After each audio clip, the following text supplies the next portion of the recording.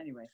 Hi, I'm Wendy Murdoch, and this is Webinars with Wendy. I've been doing a series of webinars during the pandemic to chat with my friends, entertain myself, and bring you information. The webinars have just been fascinating, and we still have guests lined up. So we're going to just keep rolling until either the pandemic ends or I just run out of guests, which I don't think is going to happen. Especially if these guys keep coming back, because this is my most attended webinar, or sorry, that we've done the most number of webinars with Sharon and Laura Wilsie. And so welcome once again to Webinars with Wendy. Thank you guys for coming back. Our pleasure. And thank you for running these webinars. We've actually heard from a lot of people that they love tuning in, and it's so much fun. And, you know, so it's good that you've done this. You committed yourself to doing this, right? We've been doing something on Tuesdays, kind of similar, and it's a commitment. Yes. You know? Yep. And getting guests. And so fortunately now I have some help. Alex is helping me kind of talk to the guests and get the pictures and bios and things like that. And she's starting to set up more of it. So that's freed me up a bit. But, you know, there's so many interesting people. And part of the problem sometimes is the internet connection. So Bob Bowker, it took me June, July, August. It took me 3 months to get him back, but he's fixed his internet. So now, of course, I'm just going to bug him a lot and bring him back more often, because his webinars are really, really fascinating. But of course, so are yours. And we always have such a good time. So it's really fun to visit with you guys on a regular basis. And I wish we could do it in person, but until then, this is the next best thing. Well, we are having conversations about maybe doing something in the next couple of months, which would be so much fun. That would be. Yeah, that would be a blast. So I'll get to work on that and see if I can arrange it from my side and talk to you guys about arranging it from your side. And I just think that you know, that's what I'm trying to do now is if I'm going to go out, I want to go out and play with my friends, you know, and have a good time and be with people I really want to be with, and make it fun and easy and drivable. That's my other kind of criteria right now, is drivable. And certainly heading up that way is drivable. Yeah, be great. So stay tuned. We're going to figure that out. We'll post something up once we get a handle on it. Yes. All right. So if you have any questions for either Sharon and Laura or me, just pop it in the chat, put it in the Q&A. And these guys are great because they follow that along with me. So I'm not the only one trying to manage it. She does. I just talk, but she actually does the typing. All right. So why don't you guys just introduce yourselves a little bit for somebody who may not have tuned into your previous webinars. All right. So I'm Sharon. And I'm Laura Wilsie. And we are from Horsepeak Planet. Horsepeak Planet. It seems that way sometimes. We have arrived.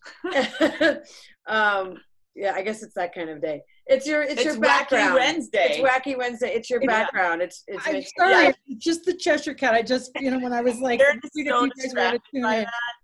really so Horsepeak is a practical system to understand body language of equines and how we can emulate their body language so we can have repeatable conversations and really dive deep into understanding where a horse is coming from on any given day or any given moment, so you can understand if perhaps they might not be feeling that good, or how you can beckon a horse from across the arena to come and join up with you and have a nice time together. Mm-hmm.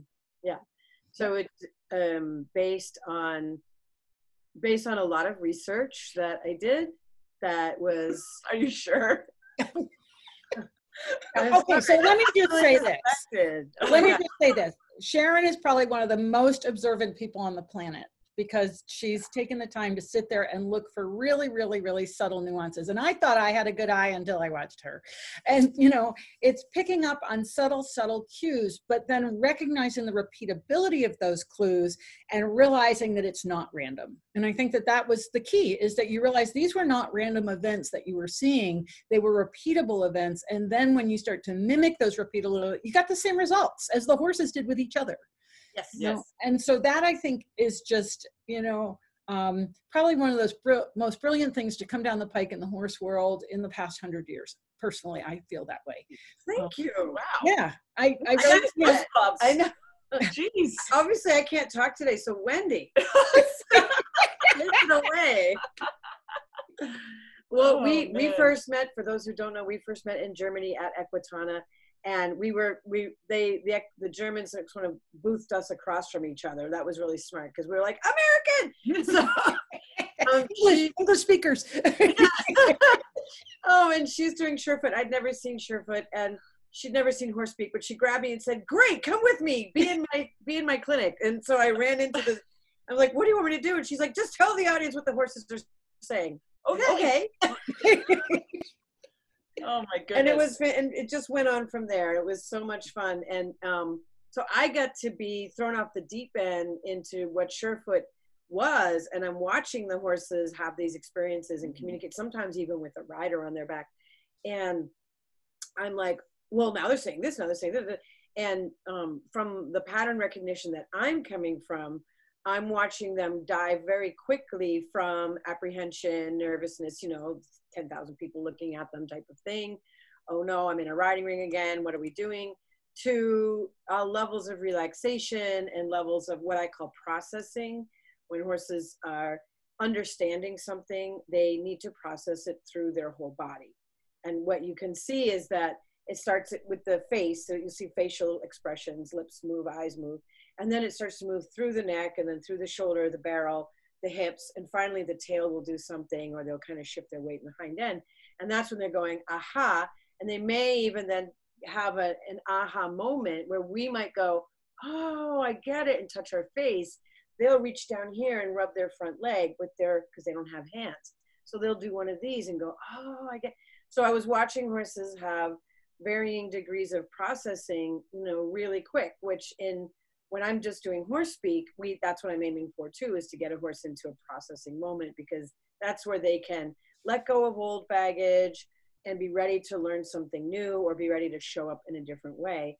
And, it was really exciting to see them get on the Surefoot pads, and that something about that experience was generating this processing ability, as well as a lot of subtle musculature changes, which, I am tuned into and I'm seeing them. I'm not coming at horse speak from a body worker perspective, but you can't really separate them. If you're doing one thing and you have a good eye, you're going to also see body work stuff.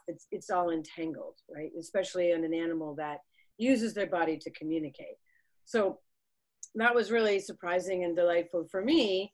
And then Wendy's like, yeah, there's these pads, they do all this crazy stuff. Stand on one. And then let me try to push you over. Let's see if you're balanced, yoink. Yeah, that was really fun too. Yeah. Good times had by all, ponies and people. But it was great because I could feel these micro shifts in my own proprioception, which I try to stay very tuned into my own proprioception in order to use my body as a tool for communication. And I could really sense the change in myself as my body was going, my heel, my toe, my this, my that, my something, and be able to stay aware of those things as the shifts were happening, and then come off the pads and feel like, oh, I'm moving better, my back's not as sore, things like that. So that, experiencing is believing, right? So what do you think about humans using them? Oh, we have a lot of people using Surefoot pads. We actually started to come out with a different label because Surefoot in the human world is so common. We call it Balance for Life. But we've been so busy trying to get Surefoot up and running that we haven't had the time to put it. It's basically the same pads. And we have a couple of gyms where they're using them, and people in their over 50 are standing on them and using them to help keep the proprioception alive, because one of the things that happens when we get older is that the ankles, which have a lot of proprioceptors, kind of start losing their job. They kind of start fading off. And so anything we can do where we're challenging our balance standing on unstable surfaces is great. And of course, with Surefoot pads, unlike other human pads, you can wear your soccer shoes, your tennis shoes, whatever shoes you're going to wear in your sport, you can wear on the Surefoot pads, which unlike other ones that say you have to be barefoot. So since we're putting horses on them, it's really easy to put people on them. Some real, go ahead. No, that was really neat when you set up your pads in a line. Yeah. So that we could walk, and we had our shoes on, and it didn't matter. And in fact, it did give me information about, like, wow, I should really get some inserts for these shoes.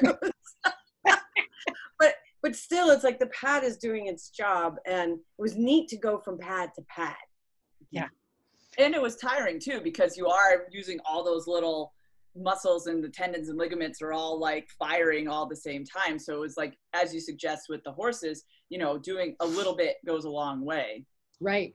And now, you know, I haven't told you guys about it yet, but we have something new. It's called the Anywhere Saddle Chair, and it's on my Murdoch Method website. And it's a saddle shape that has a ball underneath. So you can put it on a plastic chair, on the chairs you guys are sitting on, you know, on any sort of hard base chair. It can have a cushion, but it has to have a hard base. And so your pelvis can stay in movement. So we're spending all these hours sitting at desks and sitting, you know, in front of computers and home offices, and it's like for our riding, it's just really not good. So the Anywhere Saddle Chair opens your hip angle, lifts you up a little bit, and keeps the pelvis in movement, and develops more core stability. So it's awesome. Yeah. Well, I'm sitting on a yoga ball chair, so that could also be a little exciting if I sat one of those saddle chairs on there. I'll be all. Well, I don't think you could saddle it. You know, you wouldn't put it on a ball, but the ball is so difficult to have in a lot of offices, right? And if you have cats and they do micropuncture, the gymnastic balls don't hold up too well. I've seen that happen. That hasn't happened yet. With all good. Knock on. Speaking of cats, someone did ask on the cat theme, what communication is there between cats and horses? And we keep coming back to cats. So, well, yesterday we had our club meeting, and someone, she is in Latvia. Latvia. And she has, heard, I think there's about 6 horses, and there was the cat and the dog were hanging out outside the pen, and the cat was greeting one of the horses for probably a minute. Yeah, they were just over really there cute. touching. My cat Rondo loves to go and say hi to the horses. I'll hold her, and Jag, my horse, comes over and says hey, and yeah. Cats do have a formal greeting with the nose, and from working at animal hospitals in my early experience of life. Well, I didn't really I worked at them because they made me work because I was there, and they're like, clean cages, because I was 9 years old and I was like, running around. They're like, go clean cages. So, but having exposure to lots and lots of animals who were there because, they're sick, they've had surgery, they're not well. And it was a great experience to handle animals that are in distress. And I learned a lot about approaching, and I think the origins of the greeting ritual kind of got in me there, because you let them sniff the back of your hand and then kind of ascertain if they're comfortable with you coming closer. And that always worked. And the cats do have that. I've been able to get wild cats to come to me, feral cats and stuff, or someone has a cat in their house who never goes to anybody. And there's certain body language signals that you can do that say, I'm not a threat and I'm kind of interested in you. And the first thing they want to do is just sniff your knuckles here. And if you don't go past it and try to pat them right away, then often the next thing they'll do is rub their head, because they have another signal after greeting, which is head rubbing for acceptance and marking a little bit. So whereas a horse will do a go away face to signal mutual respect, the cat will sort of claim space and say, oh, we can be connected. Or cats who are deciding not to engage will do a go away face. They'll turn their head away and look away. And that's a way to agree, I'm not going to connect with you, I'm going to go that way. And I've watched tomcats do that instead of getting in a fight. So it's really interesting. And raccoons. We have 2 tomcats, and one of them was really afraid of us. But doing this, licking your lips and blinking and nodding your head and doing a little go away face yourself, that was the key to get him to come in out of the cold. Yeah, Thomas. Wow. Yeah, both of them followed that, and then when they'd start to fight with each other, because we had them neutered and stuff, but and I was able to do go away face finger from like 50 feet away at their cheeks. When they'd be like, "Row," and I'd just say at both cheeks, and they would listen to me and turn away from each other.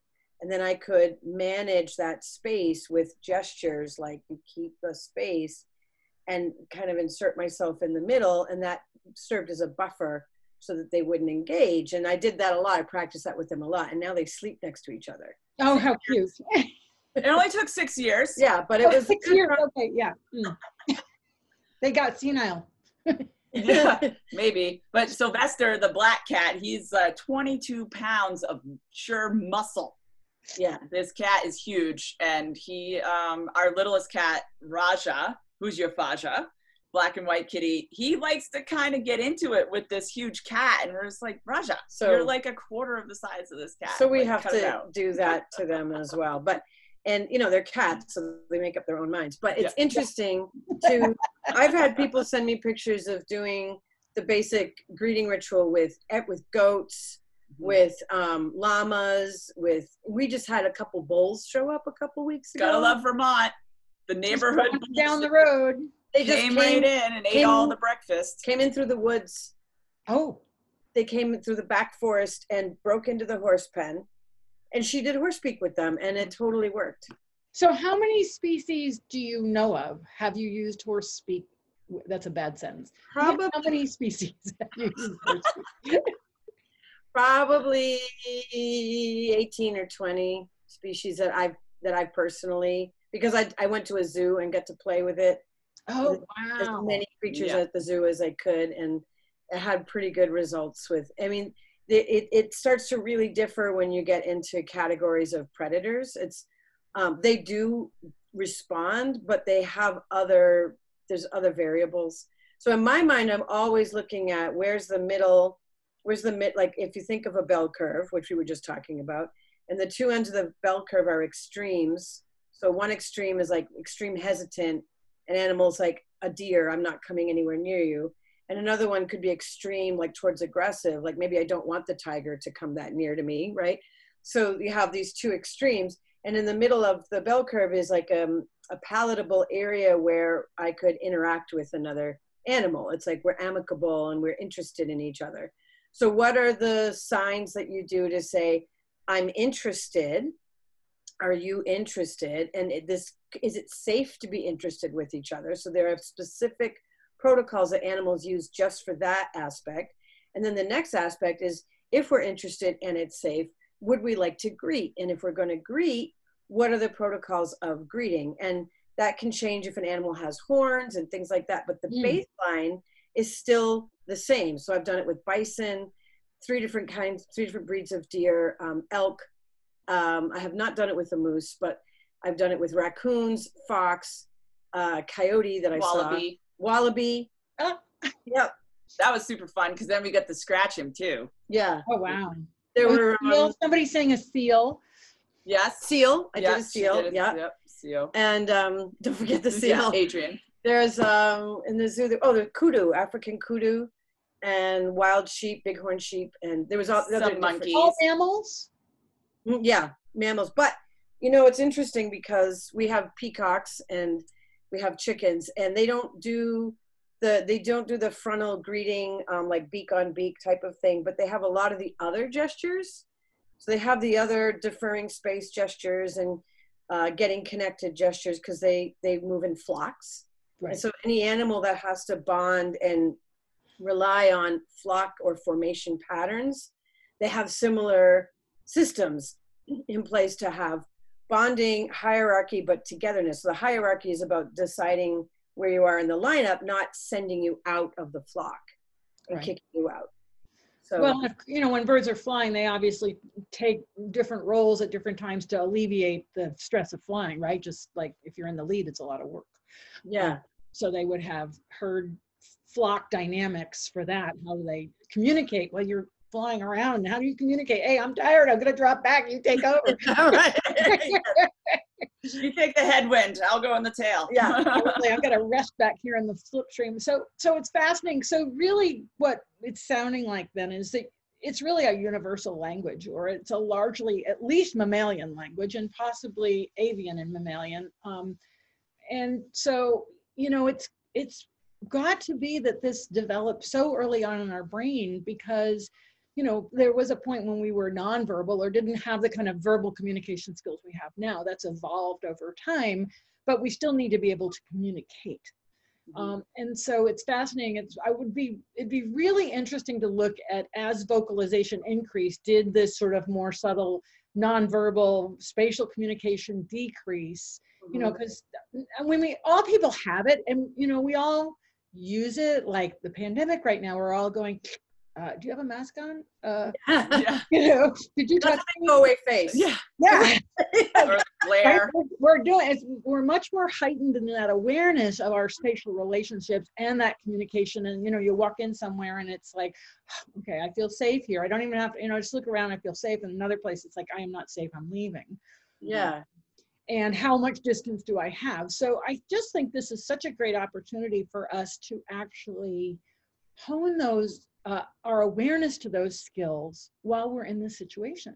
Yes. And, you know, the thing is with actually working with the birds, so I have Penny the peahen, who she is hand tamed, and I can pick her up and carry her like a baby and all that. I almost thought about bringing her in today, but I did not.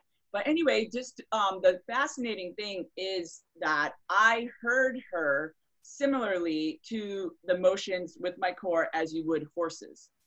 It is so easy to cut off the forward movement of a bird, and, you know, and then circling around, using circles and arcs to drive them in the direction where you want. So if you wanted to practice how to do liberty work with a horse, you can certainly get your body language so precise by herding cats. Yeah, herding birds. Not herding cats. No. Herding birds, but, chickens. And it's a true flight animal. You know what I mean? So if you're putting too much pressure on that bird, they fly.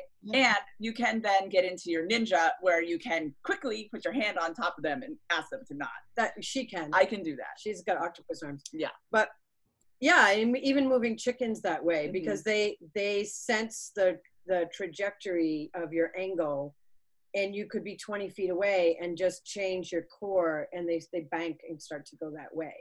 So it's spatially fascinating because they really clear up what your body language is sending, whether you meant to or not. And even like the blocking energy, like to even just to like literally block your core sometimes when you have to ask them to not go the opposite direction where you want them to go. It's really cool to start using your hands and the, you know, we have to video it. Yeah. But she has that would be great. That'd be great. I knew you were going to say that. You were at Equitana in 2017, but there was one of my favorite acts was a woman and her daughter on horses, and they had herding dogs, famous herding dog. I forgot the name. Black and white herding dog. Border collies. Thank you. It just escaped me.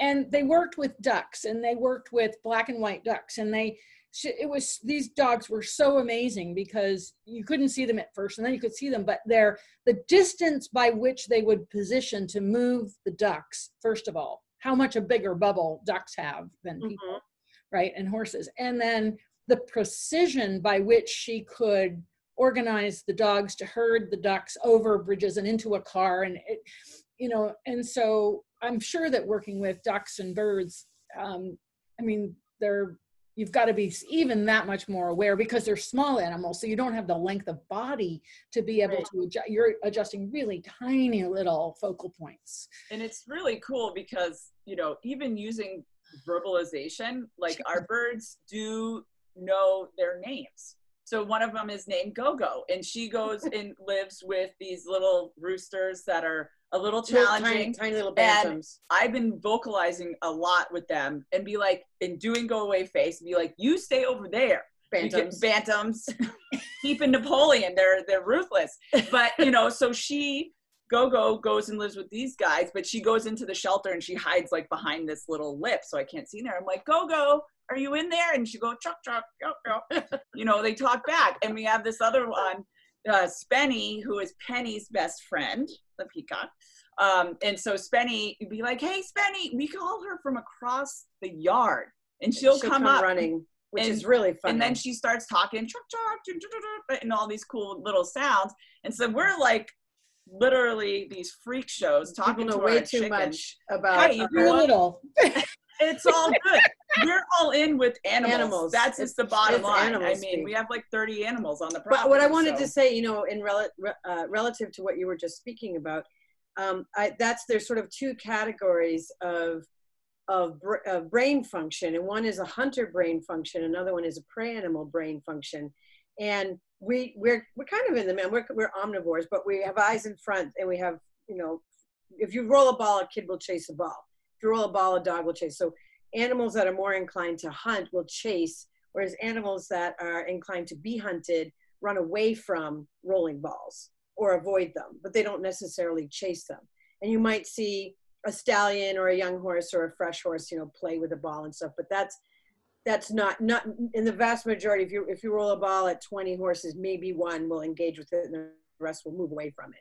So the point is that what I've been looking at, what I've been studying is how do horses work out the problems of their world, and they work out, I call it problem solving rather than strategizing, whereas the dogs and us, we strategize. So we're always creating bottlenecks and changing angles to get the herding animals to go in the direction we want, whereas the herding animals are responding or reacting to the driving forces that are coming around them and containing them.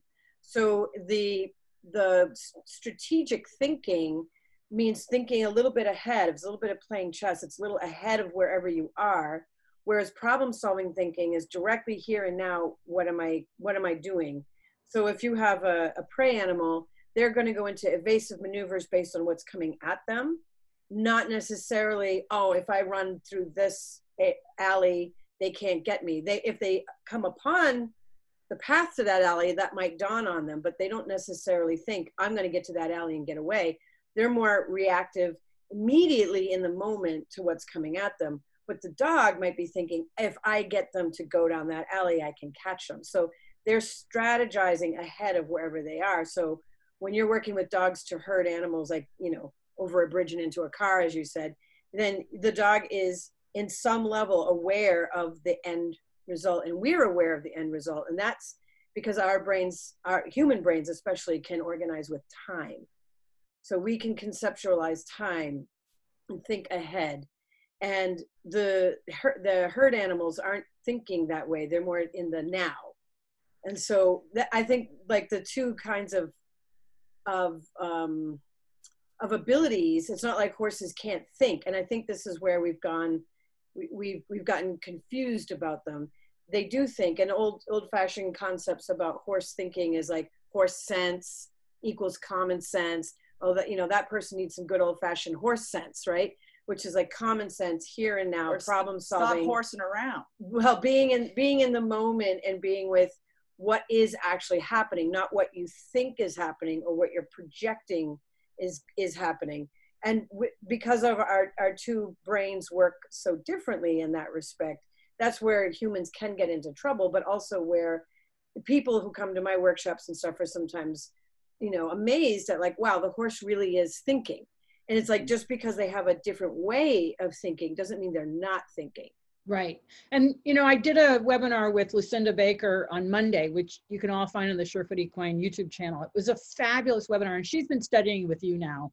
Yeah. Lucinda's great because she's looked at a lot of different things, and she has formulated this mandala, and she talks a bit about how horses process information. Right. And, it's like a case in point. I set up a pasture paradise kind of thing. I set up some pigtails with electric fence, and the horses have to go away to get to the gate, right? They can't go.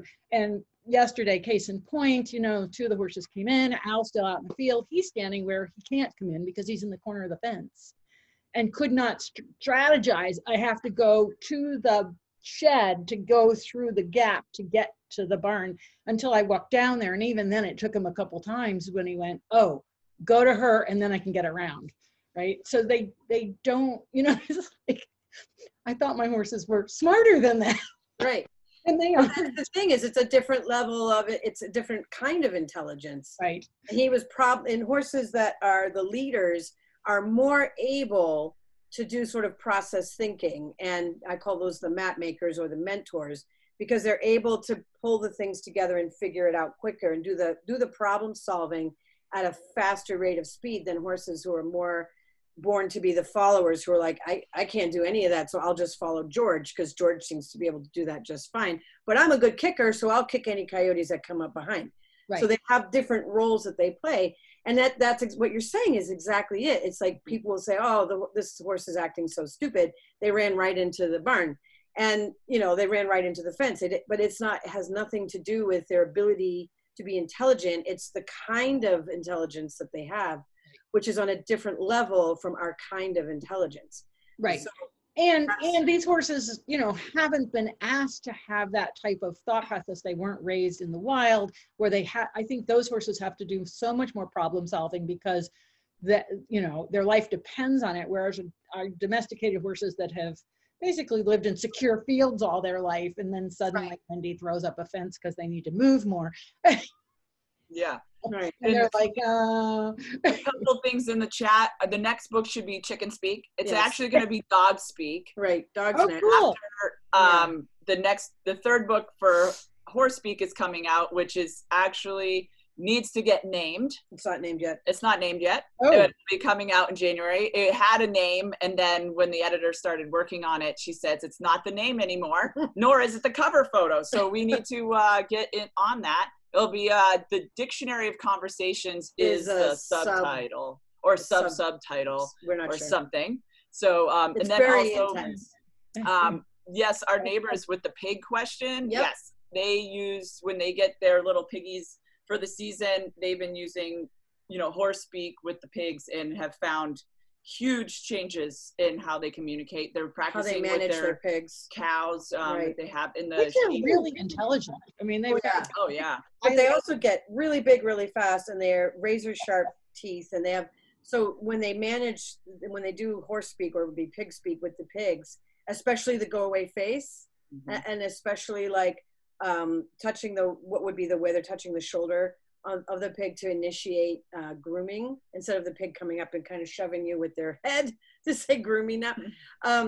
They found that when they do become ginormous pigs at the end of the season, they're just really easy to manage because they've been managing them correctly since the get-go. Wow. So, and then horses vary a lot in how they think through situations. Yeah, there's a variable in there depending on what ultimately what did a horse get.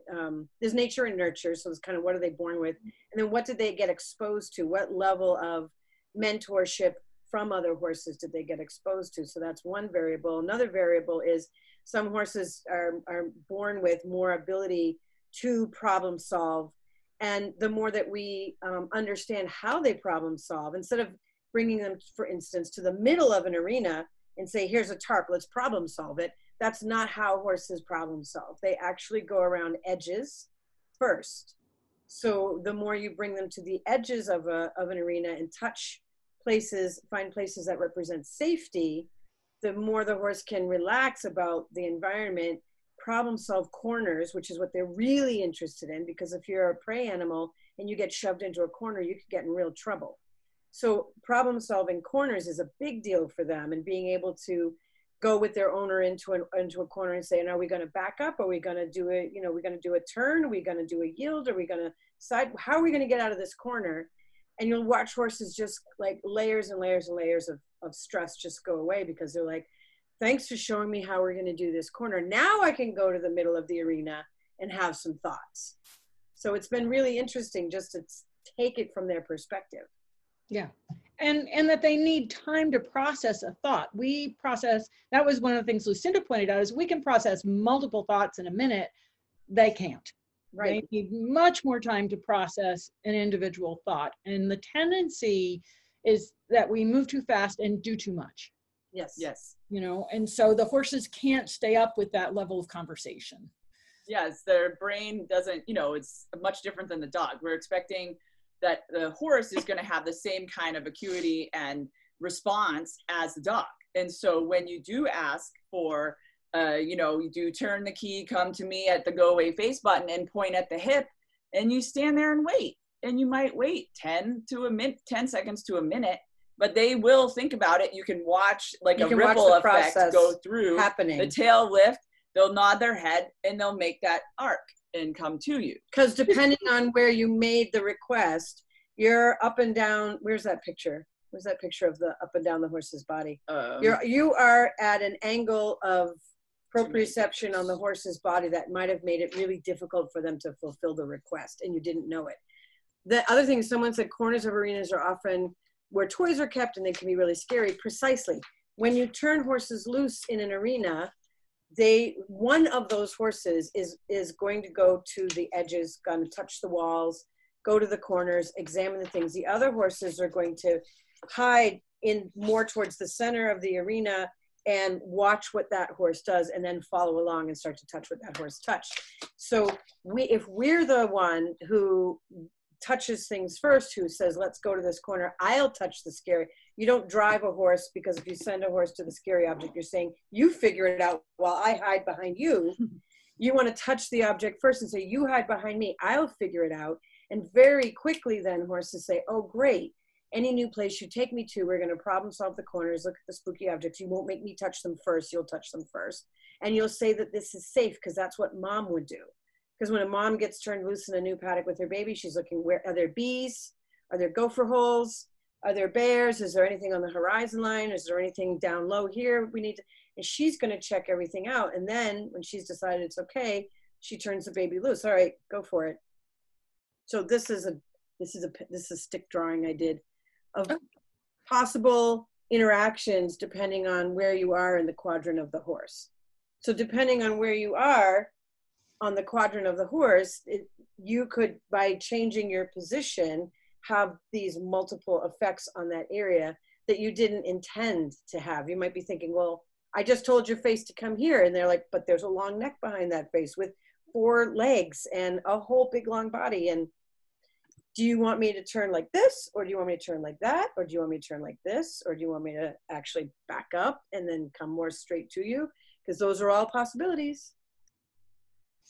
Yeah, it's so different when there's a, well, how long is the average horse? I mean, his neck is like 3 foot long. His body's probably another 8 feet long. We're talking about like an 11 to 12 foot long being. And we're about 2 feet long. Right. It's where, when you go across the shoulders, maybe we're 2 feet, right? Yeah. So it's a very different thing. And physics plays into this. Your little drawing I love, because it's all about physics. It's, if anybody's ever played pool. It's a precursor to the 3rd book. It's going to be in there. Yeah. Yeah.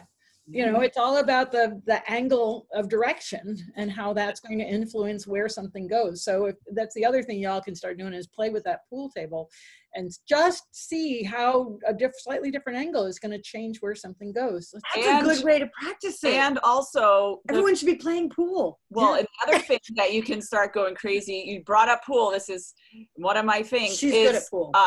Even the position where you, on the cue ball, where you hit with the cue, whether you do the top left corner, the top right corner, bottom, middle, all the different angles that you can actually shoot from on the ball, actually change the trajectory of how the spin and all those things, the stopping of the ball.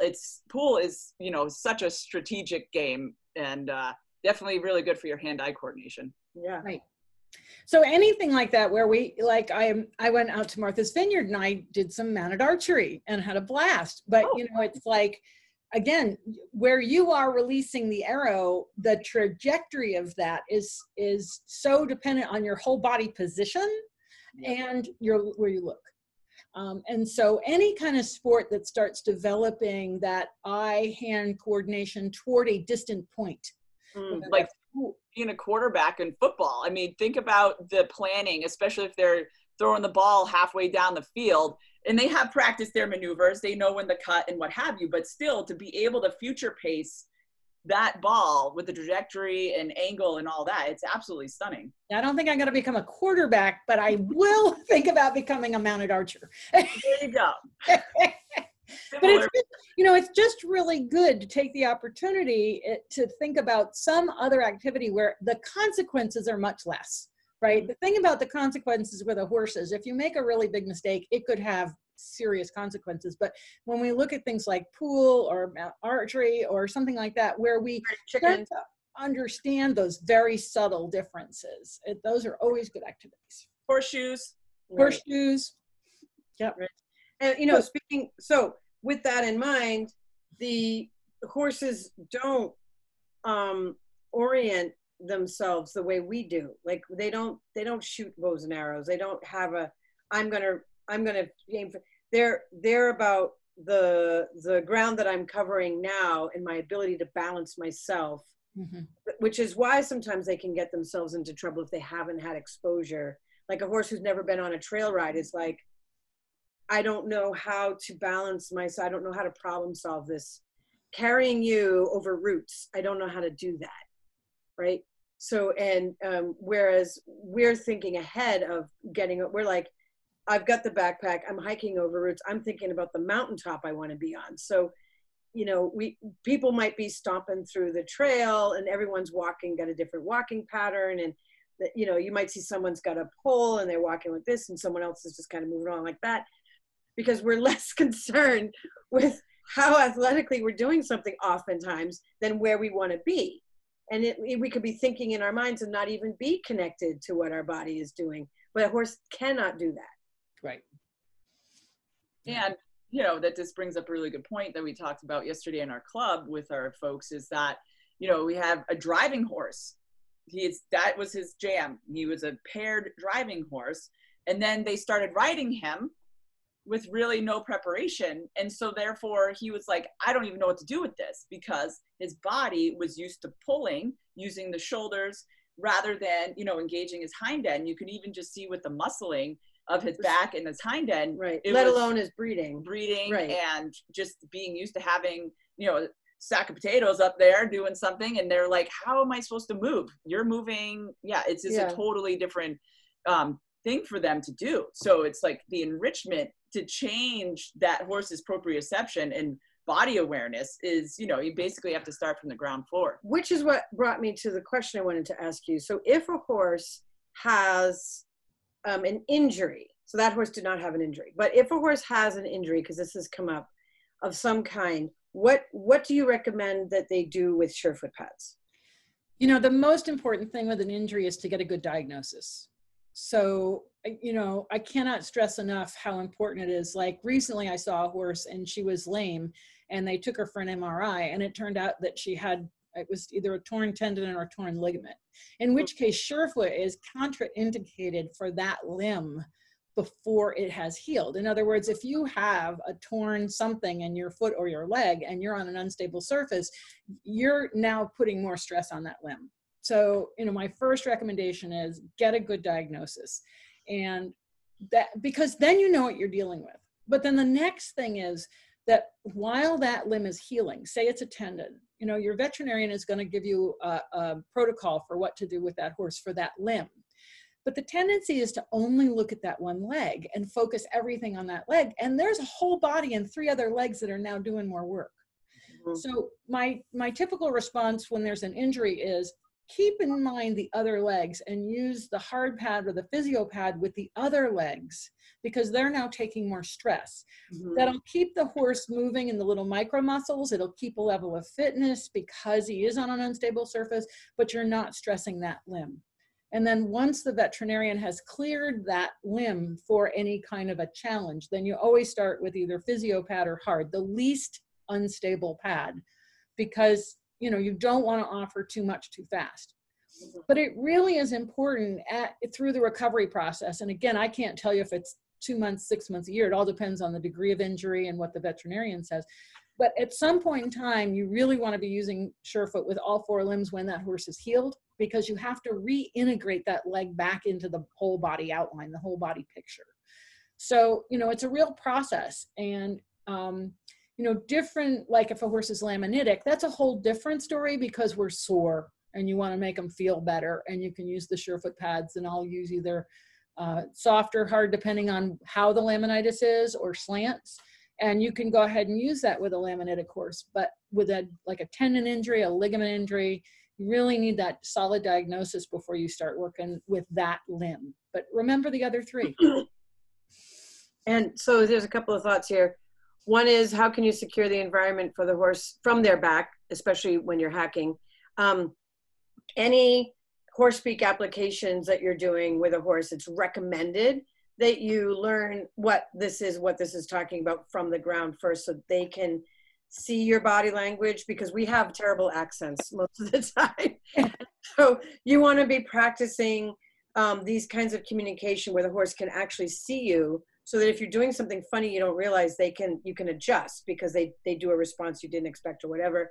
And when you get it right, they let go. They tend to just go, thanks, they are looking for that kind of leadership. So when you can provide it 99% of the time, horses are like, great. And then now you know what it's like. So you can do the same thing while you're sitting up there, because it's the same breath. It's the same feeling in your body. You might even pair it with words. So you might every time say, you stay there, tree, or something, so you have the same language that you use every time. How about a couple? There's somebody asking about laminitis, a pony recovering from laminitis. And so with Surefoot pads, a lot of times the firm slants are really, really helpful with that recovery. Again, if it's acute, if it depends, like Daisy Bicking pointed this out, she said if it's the sole, if sole pain, you want to use hard, and if it's wall pain, you want to use soft. So there's a little difference there depending on where the pain is. And then somebody else has asked about a 5-year-old with very poor body awareness that's surprised when he steps off the pad. So with those horses, if I'm at all thinking they might be surprised, I pick up their foot and take them off the pad. I physically ask them to lift their leg, kick the pad out of the way, and put the leg back down so that they don't feel that bit of squish as they step off. And I would make sure that I'm using the physio pad, which is the lowest profile pad, so that there's not going to be a lot of squish. So, you go to your harder pad or your physio pad, and literally I take the foot off. Yeah. I would, that's the next question that came up for me too. And so I was going to hand it to you. So I'm glad you took it. Yeah. And I do that. I'll do that a few times, right? I'll just pick up their leg and take it off until I see that they're like starting to recognize what the pad felt like. And then when they do step off, I make sure that when I do ask them that they have a lot of open space. That's really, really important. And I don't worry about which way they go. I don't worry about if it's forward, backwards, sideways. I wait, I'll ask them and I'll wait to see if they can figure it out. If they can't figure it out, I'll just take their foot off. And then they don't have that experience. Right. They have the positive experience of what it feels like. So Sharon, it's always fun to have you look at a video. So what if I pop up a video and you kind of tell us what the horse is saying? This is always one of my favorite parts. So I think this is in New Zealand. Okay. When were you in New Zealand? Last October. Nice. Yep. It's like, when did you travel? Yeah, a year ago. When did you get to go somewhere? Yeah.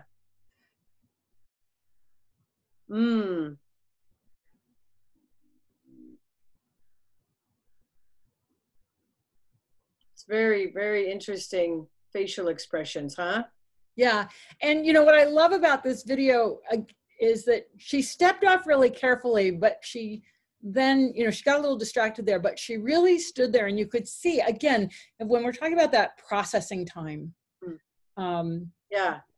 This goes on. Actually, the distraction, the looking away from what I call that the sentry look. It's really, you'll see horses do that when they're wondering if it's safe to go there into their process. So like, when we were in Germany, we were with the wild tarpon, when there was an elder of the herd, so there was many, like there's 400 horses. And so there was 30 micro herds that were kind of all together. And when there was an elder of the herd who was lying down, the other horses would all stand around her. So the whole herd would stand, not eat, and stand around her so she could take a load off and actually lie down and get some sleep. So it's really important for horses to know that those who are around them are watching out for them so they can go there and get into a deeper process. So it's not uncommon for a horse who's starting to go into a really deep process to suddenly go, are there any boogeyman around here? And so at that moment, just kind of secure, you don't even have to blow sentry, like the big sentry breath. You could just look where they're looking, then look back at them and kind of give an all clear gesture. Like you can put your palm down, you can drop your head, you can relax, do some relaxing motion and a big sigh out and just be like, I looked, I think it's okay. And oftentimes that's enough for the horse to go, oh, thanks for looking for me so I can go deeper, because she's pretty deep here. It seemed like when she moved off, her ear went to the horse coming toward her. So I felt like it seemed like that she was just like, I can't go any deeper because this pony is coming behind or whatever me. is happening over there. Right. But you're right about this horse, that she was a sentry type horse, and that's coming into the arena. That's one of the reasons we worked with her, is because she's very alert and doesn't necessarily let down well. So it's interesting because you can see that there's processing going on in terms of letting down, but there's the conflict, if you will, between I've got to be a sentry, I'm feeling something different, you know, which way do I go? Yeah, I'd love to go into this, is what this horse is saying. I'd love to drop in deeper, but I need to know that the environment is safe and I don't have to. You often find sentry horses are also watching out for the benefit of the other horses. So another horse being ridden is going to make a sentry horse be like, is that horse okay? Okay. Are we okay? We have to share this one just because of the conversation today. This one's for you, Laura. Thank you. Are there chickens in it? I love it. Yay. What a handsome boy. Yeah. Oh, he was very handsome. So this is the balance trail for people, but today it was for a chicken. Yeah. Did he get on it? He did at times. Yeah, he got on the pads. That's awesome. So I'm just randomly looking at videos that, you know, I haven't looked at in, let me just stop and reshare because sometimes it doesn't follow me. You know, Wendy, our blind horse, she went through a really tough summer this summer. Her good eye, she hit it on something. Oh. And it ulcerated. And so then she was really in trouble for a while. And she also had an abscess in one of her hooves. And so what's interesting is that, you know, when she was ready to use, she only needed one surefoot pad session and she was like over it. Oh, nice. It was, you know, pretty awesome. So this is kind of interesting with this horse because to me, it looks like she's trying to let something go, but she can't quite. Right.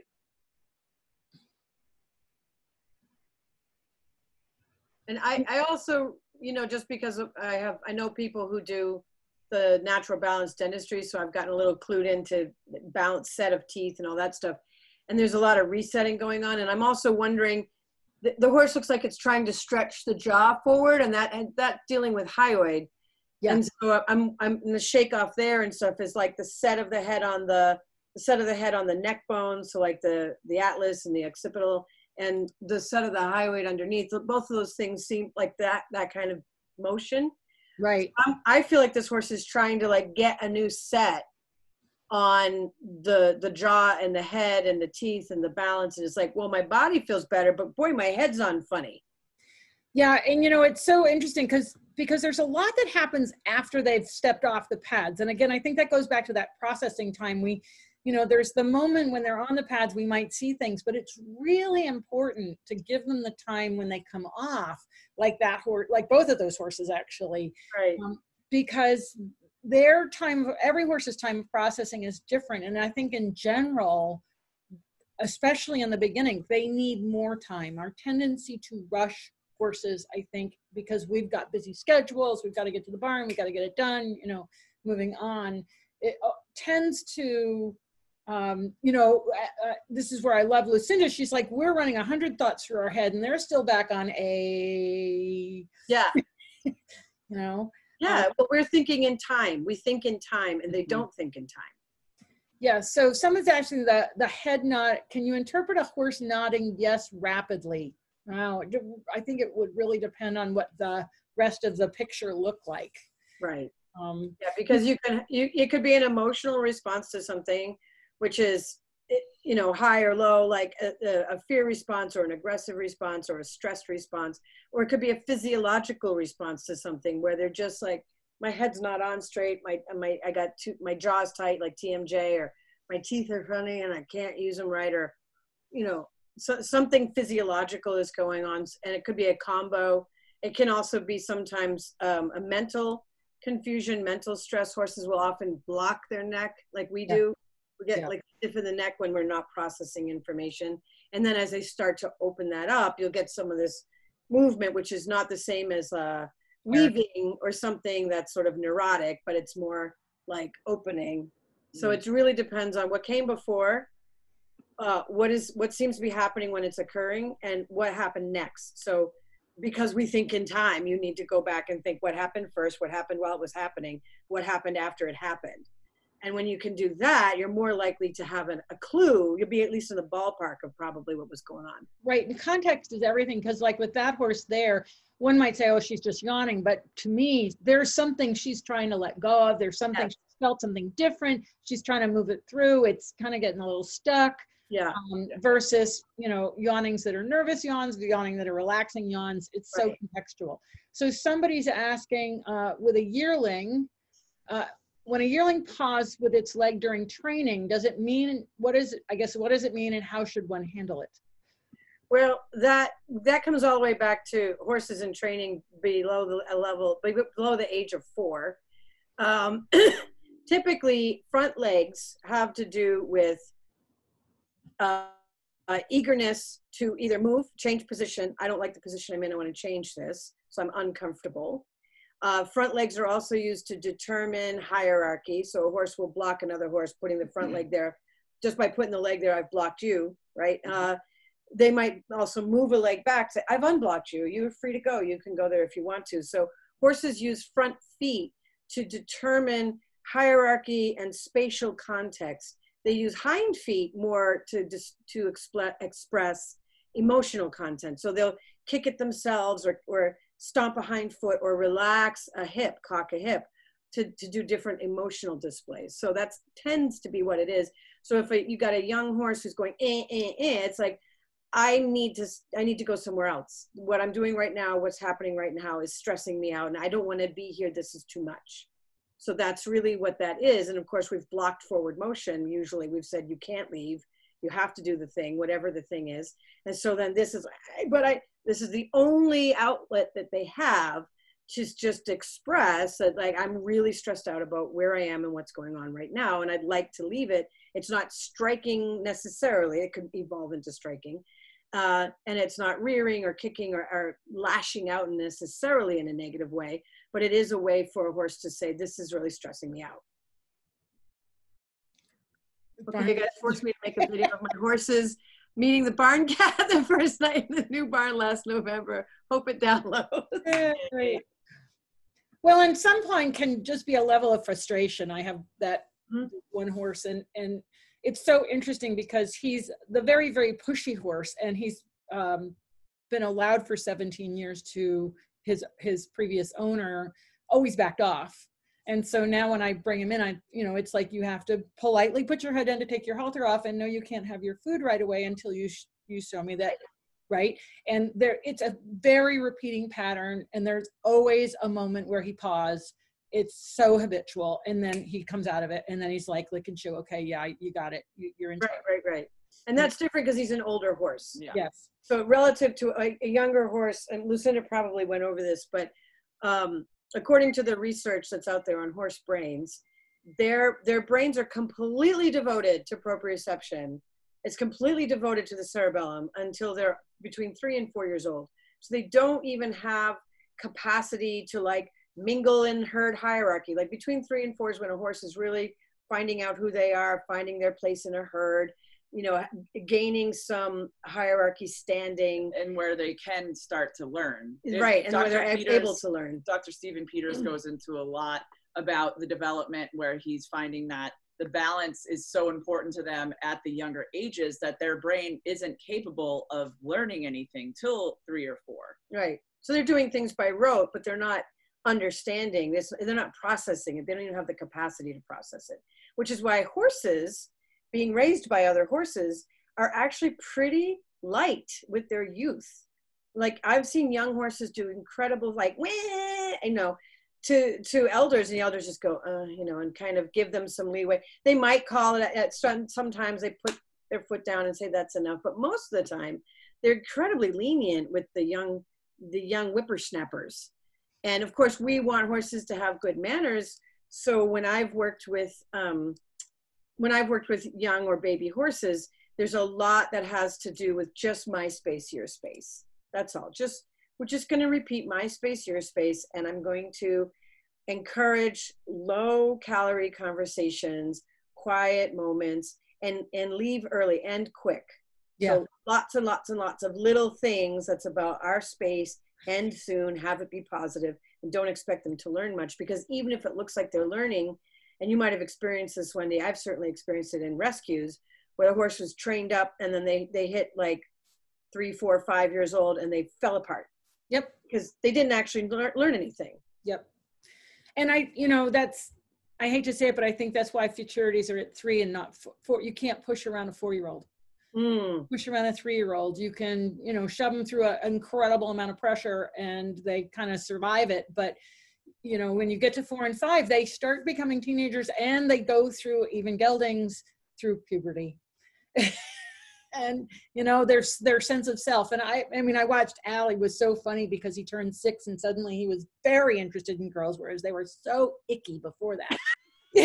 And he was, gelded really early, but suddenly he's like, oh, I am the best thing. And, and he had this moment, 15 moments of fame where he was really interested in the girls.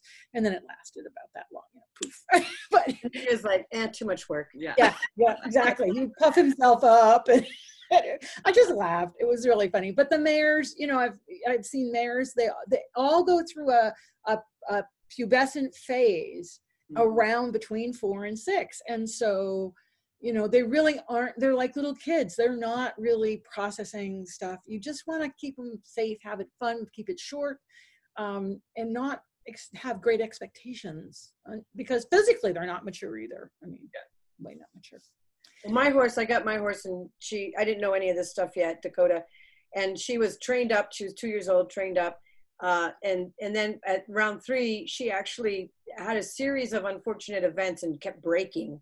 So she was on stall rest more often than not. And then we start finally riding her again between 4 and 5. And it was like, wasn't this horse trained? Yeah. Did she learn how to be, why is all this happening? And it was really interesting. Some stuff was definitely like, it wasn't the first time she put a saddle on, but it was very interesting to just be like, well, I guess we're starting over. And that was my first blush with like, oh, there's this thing, it's called puberty in horses. Yeah. And it's when you've been around enough of them, you really recognize it. And it's like, but it's like teenage kids. Suddenly their whole focus is shifted. So yeah, it's just important. And it's important to realize during that phase, you just have to kind of work with it a bit. You don't want to confront it head on because it's a lot of hormones, even in geldings, behind it. And it's just kind of managing it until they kind of, clears it. They do come to the other side. Yeah. Yes, they do. They do. And if you've had a good solid base beforehand, they're going to be the same horse on the other side, but there is this moment. Carolyn did share her pictures. I can pull them up if you want to see horse cat greeting. And I think that'll be a good place for us to kind of wrap it up. Bookends. Yep. There we go. We've got the kitty coming across. Oh. Yep. And yeah, oh, that's awesome. Touching. Yeah, nice kitty. Aww.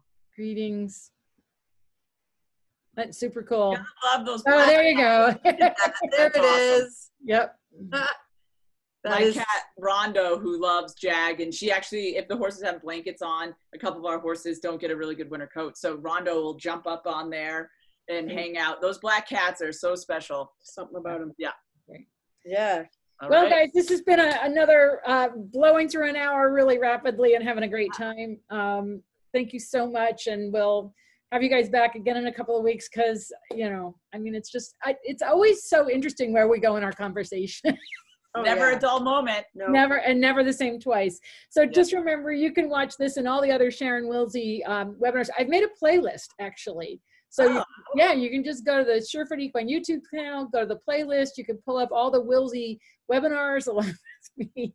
And I've categorized them, starting to categorize them like by guest, and then some of them by category like hoofs, because we've had a lot of people that have talked about hooves and that sort of thing, or fascia. So just go there and subscribe. You'll get a notice every time we put up another webinar. And tomorrow we're going to talk about bits and bidding, so that should be interesting. Nice. And Heidi, something I want to put out there. Wendy. Sorry. Oh my God. Why does that happen? Heidi. I always want to. It must be your alter ego is Heidi. In another dimension, I know you as Heidi. I'm so sorry.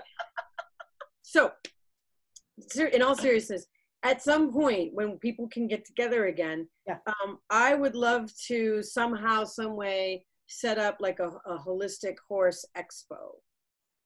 Oh yeah. No, that's been that's been in the back of my mind for years, and we might even kind of play with that a little bit virtually, and in anticipation of setting it up in live, just because the administrative side of it can get pretty intense when you're bringing a lot of people together. But yeah, we got this, there's a lot of positive comments coming in on that one. We actually, years and years ago, back in the 90s, Joyce and I had Whole Horse, Whole Rider as a title.